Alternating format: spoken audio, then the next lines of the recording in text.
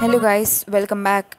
In this video, let's learn about the axillary group of lymph nodes. The axillary lymph nodes are scattered in the fibrofatty tissue of the axilla. Their number varies between 20 to 30. They are divided into following 5 groups. The first group, anterior or pectoral group. The second group is posterior or subscapular group. The third group is the lateral group. The fourth group is the central group.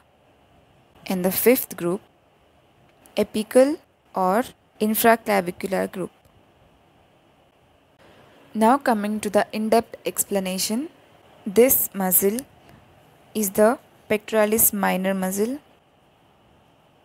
This vein is the long or lateral thoracic vein. This vein is the subscapular vein. This muscle is the teres major. And this is the axillary vein, that is the continuation of subclavian vein. It continues as the basilic vein. Now coming to the first group, that is anterior or pectoral group of lymph nodes. These are the anterior or the pectoral group of lymph nodes. They lie along the lateral thoracic vein at the lower border of the pectoralis minor muscle. They receive lymph from the upper trunk and the anterior half of the breast. The tail of Spence is in the direct contact with these lymph nodes. So the cancer involving the axillary tail of breast may be misdiagnosed as the enlarged lymph node. So this is the first group. Now coming to the second group, the posterior or subscapular group. So these are the posterior or the subscapular group.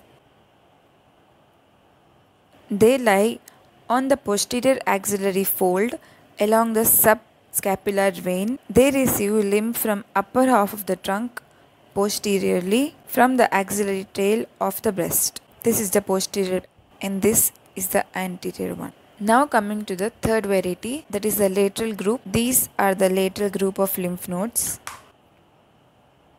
They lie along the upper part of the humerus in the relation to the axillary vein. They drain the lymph from the upper limb. Now coming to the central group. These lie most centrally. These are the central group. They are situated in the upper part of the axilla. They receive lymph from the other groups and drain into the apical group. This is the apical group. The intercosto-brachial nerve passes amongst these nerves, so in the cancer of these nodes may cause the compression of the nerve, causing the pain along the inner border of the arm. Now coming to the fifth variety, that is apical or the infraclavicular group. These are the apical. They are situated deep to the clavipectoral fascia at the apex of the axilla along the axillary vein. They are of great clinical importance because these receive lymph directly from the upper part of the breast and indirectly from the central group of lymph nodes. They drain into the subclavian lymph trunk at the right side and into the thoracic duct on the left side. The axillary lymph nodes are also described in terms of levels. Level 1, Level 2 and Level 3. The Level 1 is the bottom level, that is the below the lower edge of the pectoralis minor muscle. The Level 2 is underneath the pectoralis minor muscle, that is posterior. The Level 3 is above the pectoralis minor muscle. The lymph nodes that first receive lymph from the area of breast that are involved in the breast cancer are termed as sentinel lymph nodes. The sentinel lymph nodes are confirmed by injecting a radioactive substance into the affected area into the breast.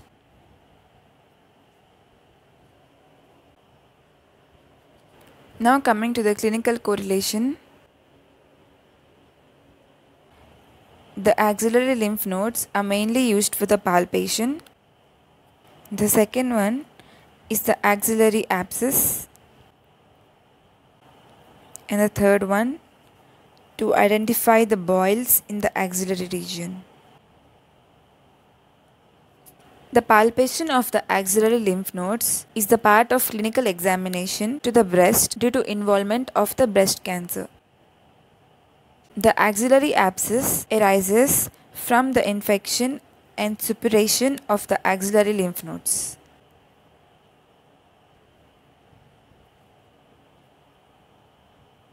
The axillary abscess is given an incision into the floor of the axilla and drained. The boils in the axillary region are the small, swollen, painful red bumps that occurs due to the infection of the hair follicles and the sebaceous glands. Due to infection,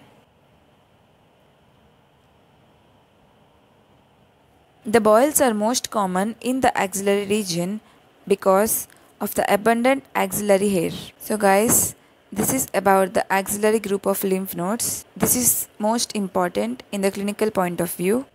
If you like this video, please subscribe to my channel.